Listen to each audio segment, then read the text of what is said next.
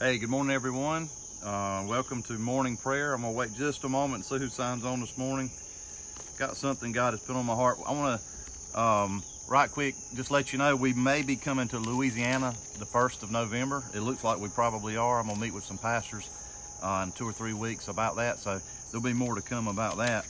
But what we're doing, if this is the first time you've ever joined me in the morning time, we're doing morning prayer for 40 days, and we're doing it for an event called Just One.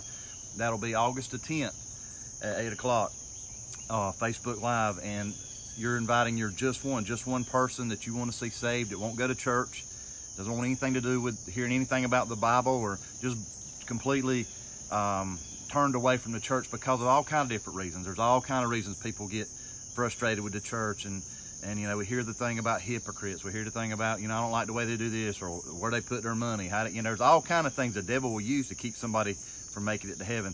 It doesn't matter what they're doing. What matters is what's going on with you and God. And so Just One is a way that we can reach that person. You invite them to watch Facebook Live, join the event. It's the event link is in the title of this video. Before we pray, I'd like to speak on something encouraging this morning. And God has laid something on my heart. I hear a lot of people say, and I've said it too, you know, it's easy for somebody will say, well, you need to just trust God. You need to just trust God with what's going on in your life. That's easy to say when you're not in that position. It's easy to say when you're not going through that. And I understand that, but, you know, I think a lot of times we feel like we have to explain God. We have to make excuses for God. Why are you still going through this problem? Why are you still dealing with this? Why did your wife leave you? Why is your family destroyed? Why did you lose the loved one? Why are you losing your job? Why are you going through financial problems? Why are you having health problems? Why don't you sense God's presence when you pray? There's all kinds of things going on in people's lives. And sometimes we feel that we're to try to explain that. But you need to understand something. We can't explain God. That's probably my biggest problem with denominations. Denominations are man's feeble attempt to explain God and put him in a box. You cannot explain a God that we will spend all eternity learning more about him. He's so infinite, so wise, just his majesty, his glory.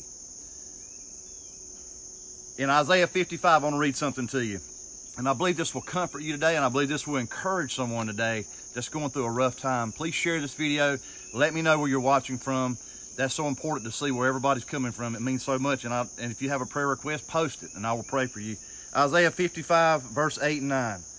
The word of God says, "For my thoughts are not your thoughts, neither are your ways my ways, saith the Lord. Whereas the heavens are higher than the earth, so are my ways higher than your ways, and my thoughts than your thoughts." When you think you've got God figured out, you're probably further away than when you started. We can't figure out what God's doing. We don't know. He won't do it the way we want him to do it. God's got a plan. God is working all things out for our good and his glory. I looked at Shadrach, Meshach, and Abednego last night, and that's a very, very powerful miracle in the Old Testament, and we all reference how they went into the fiery furnace. They stood on their faith, and they trusted God, but there's something they said when they were facing the king, and he says, listen, if you don't bow to the idols, if you don't bow down to what I'm telling you and turn from your God, I'm going to cast you into this furnace, and we're going to heat it 7 times hotter, and we're going to kill you. And they answered the king, they said, we're not careful to answer you, O king. We will not bow to the golden images, and our God will deliver us. But then they said something that just stands out to me. But if not, be it known this day we will not bow. But if not. In other words, our God's going to deliver us from you, but we may still go into that furnace. We may still die. But my God is going to deliver us. There's a strength and there's a power and complete surrender and trust to God's will and not your circumstances. There's a fear that creeps in from the mysterious, from the unknown. There's a fear. And that fear is, I don't know what God's doing. I haven't got a clue what he's doing in my life. Where is God? If we will ever learn, hallelujah, if we will learn to trust his word and not what we see or feel, but what he says, there's a great power and a peace in that. He says, I'll never leave you. I will never forsake you. He didn't say you would always feel my presence. He didn't say I would always be just blowing things around you. You just see doors flying open. You would see me moving mightily. He didn't say all that. He just said, I'll never leave you. I'll never forsake you. He told Joshua, no one will be able to stand against him as long as he lives. God is with us today. And he'll never leave you. He'll never forsake you. He says he's not given us the spirit of fear. When you feel fear, when you feel a fearful feeling come over because you don't understand why you're going through what's going on in your life, you don't know what the doctor report's going to say, you don't know if the situation is going to work out, you're simply not trusting God. You're trying to figure this thing out. And he's already said, you won't figure me out. My ways are not your ways. My thoughts are not your thoughts. But he says, I have not given you a spirit of fear. The enemy has given you that spirit of fear. He doesn't want you to trust me. The only way that we can please a holy God that loves us and give his son for us on the cross, the only way that we can trust is by faith. He says without faith it's impossible to please him. By faith we are saved. By faith we can accomplish mighty things through God. But it takes faith. It takes believing.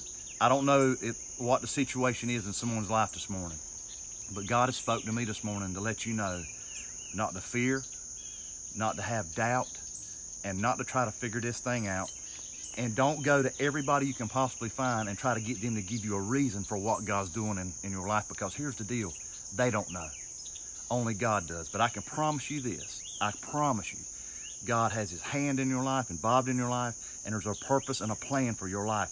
You may never see it on this side, but one day we're all going to be in heaven if we're saved, and we'll be with God, and we'll look back and we'll see how he was so intricately involved and worked everything out.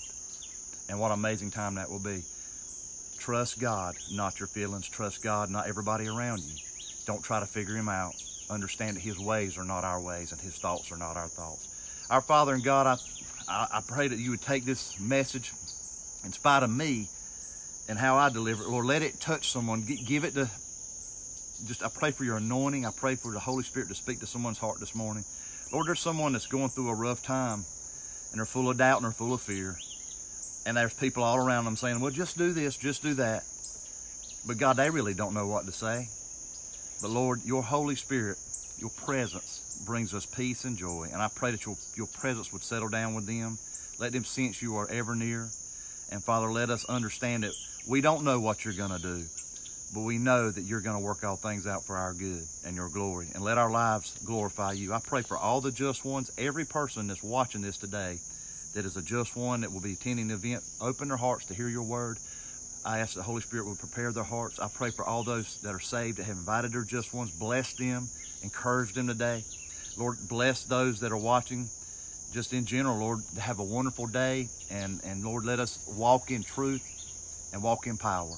And let the words of our mouths and the meditation of our hearts be acceptable in your sight. Oh Lord, our strength and our Redeemer, in Jesus' name, amen. God bless you. Have a great day.